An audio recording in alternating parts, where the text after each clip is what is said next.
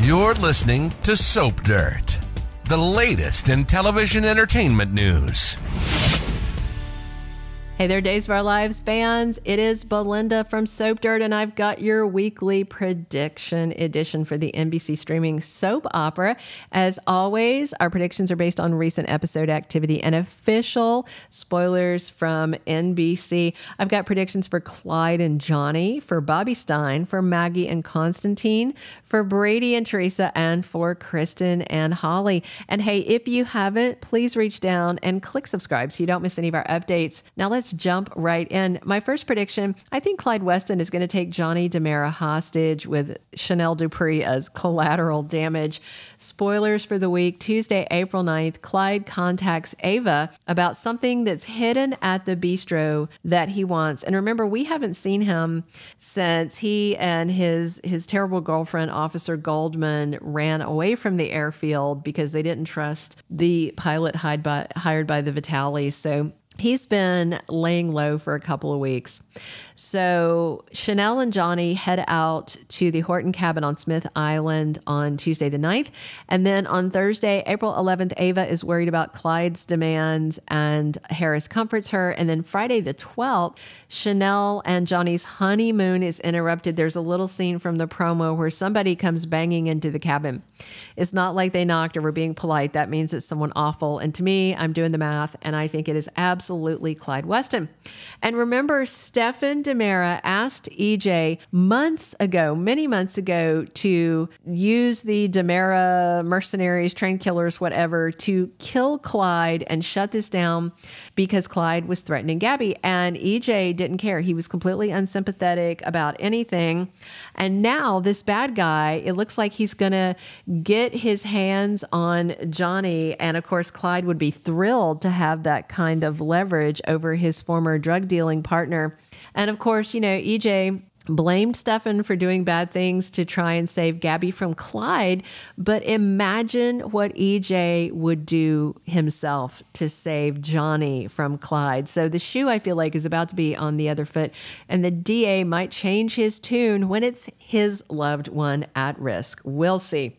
Our second prediction, I think Bobby Stein is going to surface and Stephanie is going to freak out. So on Friday, April 5th, Everett signed those divorce papers with the name Everett Lynch. He refused to sign the name Robert Stein. He doesn't know who that guy is, and he said it would be forgery. So, and of course, he's out of touch with Bobby, who is his core persona. Everett is actually an alter ego, which is so weird. So very Days of Our Lives. Spoilers for Wednesday the 10th. Everett wants help, and he goes back to see Dr. Marlena. And Jada that same day asks Stephanie if she still has feelings for him. And then on Thursday, April 11th, Stephanie asks Everett why he didn't sign the divorce papers, and he snaps at her. He goes shh with this shh thing, and he's waggling his finger. He has this savage, really aggressive look on his face. It doesn't even look like Everett. So far, I think Blake Berris looks like he's doing a pretty good job playing two personalities. Bobby seems like a really bad guy. And I just wonder, since he finally saw him last time, he told Stephanie he saw himself and it kind of scared him. And I wonder if Bobby is getting closer to coming back to the surface, and maybe these sessions with Marlena are going to unleash him, and he is a bad guy. And I do suspect at some point, maybe he's going to become Bobby again, but then try to pretend that he's still Everett so that he can get away with stuff. But we'll see how it goes. Our third prediction, Maggie Horton may be considering getting remarried. So spoilers for next week, Monday, April 8th. Maggie talks to Julie about Konstantin, and Thursday, April 11th, Konstantin gives Maggie bad news. So he's going to tell her that his travel papers, his visitor's visa, whatever, has expired. He's going to be deported. He really doesn't want to leave Salem. He wants to be part of the community. He really loves it there, yada, yada, yada. He's trying to play her like a fiddle. And I mean, Maggie was born on a day, but it wasn't yesterday. But she does seem to have a soft spot for him, and she doesn't always believe it when people warn her that he is a very, very bad guy. He is definitely going to push for a green card marriage, I'm pretty sure. And, he might make it out like, oh, doing a favor for a friend, whatever. But he feels entitled to some of that Kiriakis fortune that Maggie is sitting on. And he may actually snow her into this. Hopefully, all the people that care about her can stop it, except the problem is he's got Sarah Horton snowed. Julie seems to be rethinking things with him. Xander is on fire about it. So Xander may have to save her from her own kind nature. We'll see how it goes.